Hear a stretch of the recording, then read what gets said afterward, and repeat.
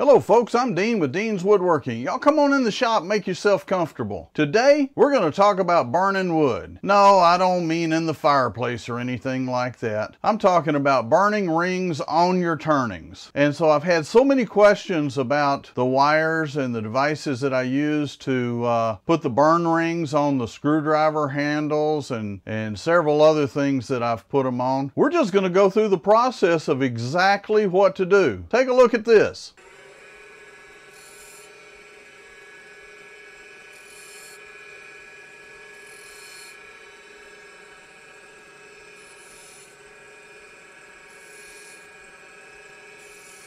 Now folks, all this is a guitar string between two dowels, but they absolutely work great for doing these burn marks, and it just adds a little bit of decoration, makes them look just a little bit better.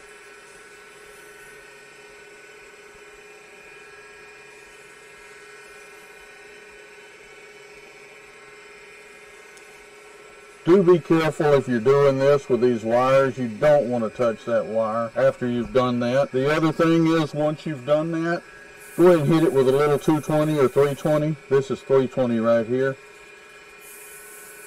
And what that'll do is that'll just take any burning off of the surface. And it's that quick and simple to do. Now let's go ahead and take a look at this. What we'll do is we'll come in and right up here, we're going to make two little marks. We're going to do two in the middle. And then we're going to do two right here at this end. Now we're going to come in with a guitar string, two blocks of wood. And we're just going to hold that and burn a ring right in there. Followed by, you get the idea. Just dresses it up just a little bit.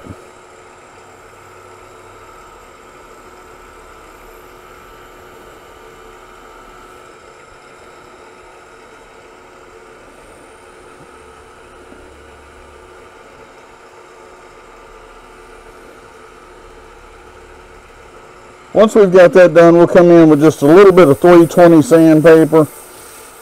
All that's going to do is kind of knock the staining from the burn off. Let's stop and take a look at that. Absolutely looks great. Okay, so what I'm going to do at this point is I'm going to set these calipers at about 1 inch. And so what I'll do is just come in, make a mark, make another,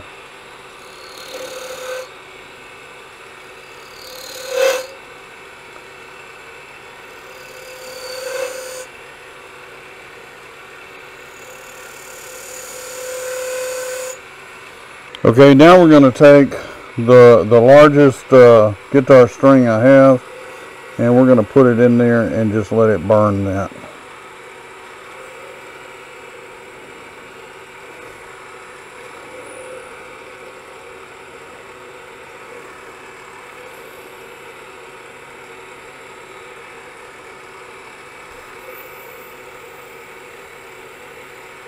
Again, you do not want to touch that guitar string after it's done that. Okay, now that you know what I'm talking about, let's go ahead and get to work making those. First of all, let me tell you what the supplies are that I've got. I took a 1/2 inch dowel and cut it approximately 2 inches. No, I did not measure. It may be off a little bit. It does not have to be precise. And then I've got a couple of pieces of guitar strings. And where did I get the guitar strings? Well, I went to one of the local guitar shops, walked in and said, hey, I'm a wood turner. I would like some takeoff guitar strings if you've got any available. And I showed them what I do with them. They said, hey man, how many do you want? So I think they ended up giving me 2 sets, and that's been some time ago. And I'm still using off of those 2 sets. So I thought what we would do is go ahead and put one together today so you guys can see exactly what I do. All right, let me put you guys right down here.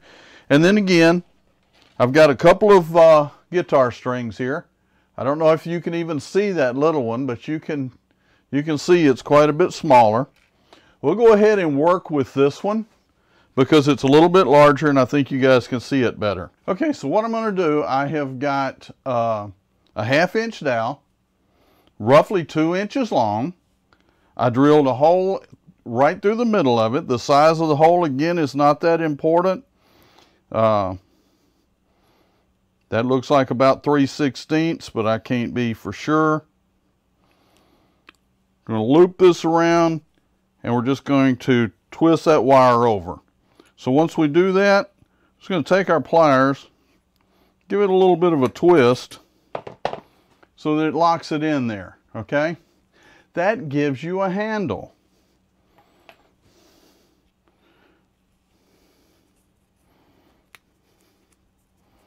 Big surprise here. We're going to do the same thing on the other end. So as you can see, we just twist that around, then take our pliers, give it a pretty decent twist so that it stays on there and gives us something to pull against. Folks, it's really that easy to make one of these, and it costs you basically nothing. Again, let me just show you what I do, or some samples of what I do with these guitar strings to burn in lines on my turnings. Just make them look just a little bit better. Take a look.